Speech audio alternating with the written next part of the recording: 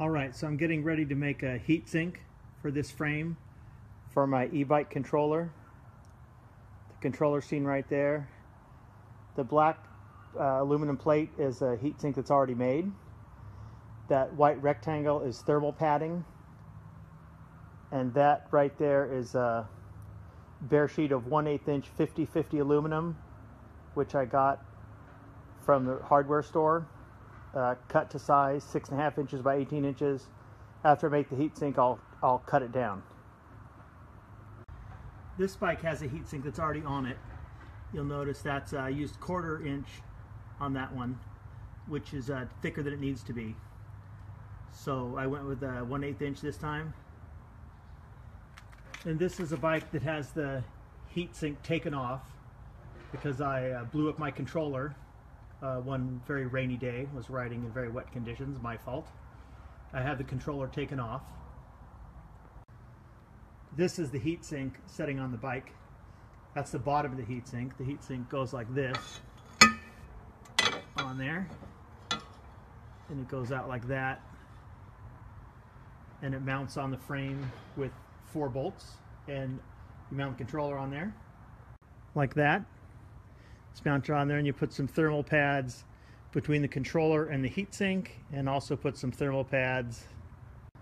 There on those vertical cross members there. That transfers the heat to the frame. Here's the thermal pad. It's a strange material, kind of feels almost like silly putty or Play-Doh. Transfers heat. Here's the thermal pad as it sits on the heatsink. You can buy these that have adhesive backing. You can buy them in 1mm, 1.5mm, 5mm or more. This particular thermal pad does not have adhesive backing. This thermal pad will be attached with clamping pressure with a controller mounting bolts. So the heatsink gets attached to these cross members. So each of these cross members is going to need a piece of thermal pad to transfer the heat from the heatsink to the frame, so I'll measure that. Turns out to be 1¼ by 6.5, so I'll cut 3 rectangles to lay on there to mount under the heatsink. So there it is there. We can pretend that the thermal padding is under there on those 3 cross members, and then we'll put the thermal padding cut to size under the Mark II controller. And there it is, it's under there. Note that I use a 24 FET controller where I only needed an 18 FET to save on heat, to reduce the heat that the FETs had to deal with. Instead of 18, an extra 6 to absorb the current. Then make sure after you have it all installed, those wires get lots of duct tape on there to keep the water out. You can put duct tape on the top and the bottom, as much duct tape as you want. And then cover the whole thing with the trunk bag, so that will conduct the heat away from the controller to the heatsink to the frame. So as far as my new heat sinks for my new frame, I use the proper size material, 1/8 inch thick. Gonna put that piece of metal right there, so I need to mount it, drill the holes, and then put on the thermal padding and mount it all up, and then I'm going to trim it to save weight. You will notice that this frame doesn't have any holes drilled on those cross members because I'm going to drill them where I want. So what I've done in the past, and it worked out pretty well, is put that heatsink flush with the cross member. Here's a completed view of that. Heatsink more or less flush with the cross member, and it does hang off the rear a bit for mounting my flashing rear tail light. And then after I make sure that that mounts up properly with my 1/4 inch grade 8 hardware, I'll mark the holes where the holes need to be for this Lean Mark II controller. Right there. Drill the holes. So I just had to cut the mounting bracket for the controller because it was interfering with the washers for the 1/4 inch grade 8 bolts that mount the heatsink to the frame.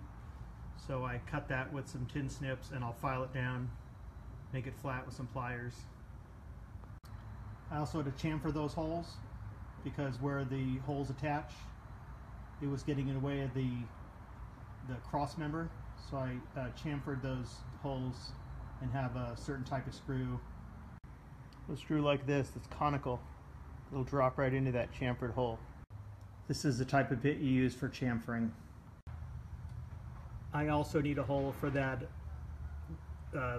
flashing rear tail light. There'll be a hole in the rear there, centered. Get that mounted up. And I also need holes to attach my trunk bag, which has an ABS frame in the bottom. This is the ABS frame at the bottom of the trunk bag. The trunk bag has the big hole cut in the bottom of it to cover, house, and hide the controller, and those 4 holes on the outside of the ABS rectangle are what I use to mount the trunk bag / controller housing to the heat sink. So I need to drill holes in the heat sink. And I use zip ties or cable ties to attach the ABS frame to the heat sink. I like cable ties because they're lightweight, they're very economical, and they don't corrode. This is the inside of my trunk bag. That's a very thin ABS frame that I hogged out a lot to make as much room as possible for the controller, make sure it would fit over there. And I used aluminum rivets, which I like because, like cable ties, they're economical, lightweight, and they don't corrode. And then once it's on there, it just looks like a trunk bag.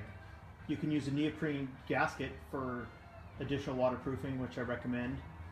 Neoprene, the material they use to make wetsuits, easily available on the internet. You can use strips, or better yet, buy rectangle neoprene and cut out a rectangular gasket. And if you plan ahead, you can attach the trunk bag with 6 holes instead of 4. Get another additional hole in that long side there for additional waterproofing.